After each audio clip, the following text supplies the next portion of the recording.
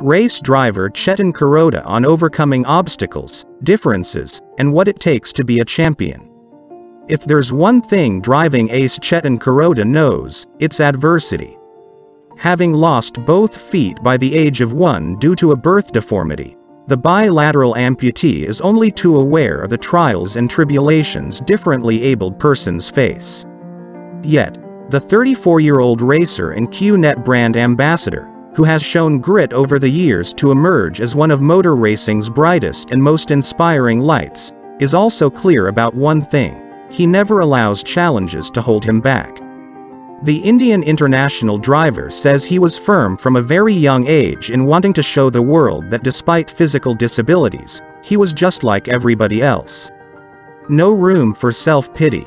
Part of the reason for this single-mindedness, Chetan admits, was due to his upbringing. Chetan, who was born in Andhra Pradesh and brought up in Tamil Nadu, explains that there was never room for self-pity in his house. And this spurred him, he adds, to view himself as equal to his peers. My mum never gave space for sympathy when putting me to practice walking. Even though I used to bleed walking in those Jaipur feet, she would never let me stop. Because my family never treated me any differently, they never wanted me to feel like I was differently abled.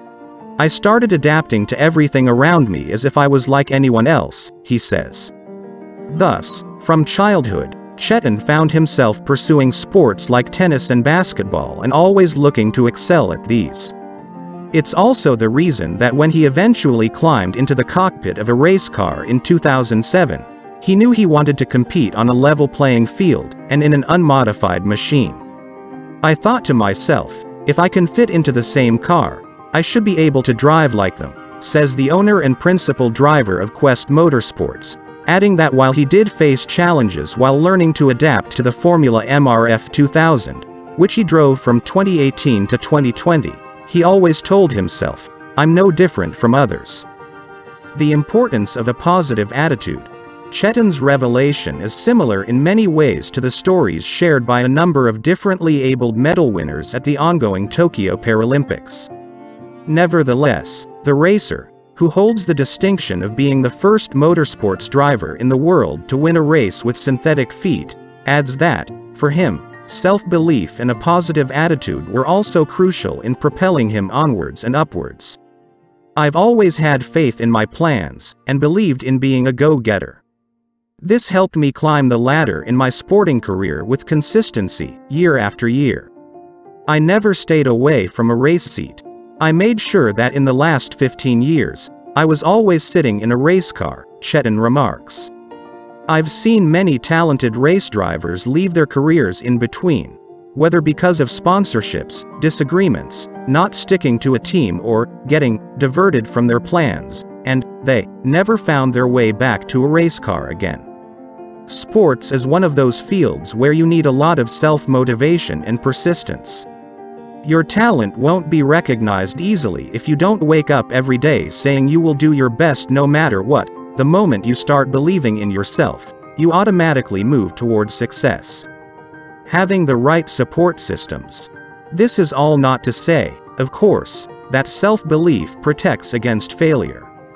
In fact, Chetan, who sits on the governing council of the Tamil Nadu Paralympic Sports Association, admits setbacks will always be part and parcel of any athlete's quest for glory. There are 3 support systems an elite competitor needs for success, Chetan adds. These include family members or friends one can rely on, the right coach, and most important of all, a mentor. A mentor is a person whom you can trust and believe in the most. This person isn't your coach. You may change your coach as you move along in your sports journey, but a mentor is someone who lays a map for your life. For me, this person has been Dato Shri Vijay Eswaran. He sometimes may not give me the answers to what I'm looking for, but instead, he asks me a question that I will focus on, sometimes for a few years, and somehow, I find the answer clearly in that search. I have to be honest. It's not easy, says the racing champ, reflecting on the challenges he and other differently abled athletes face in their journey to sporting excellence. But I also understand one thing: If it was easy, everyone could do it.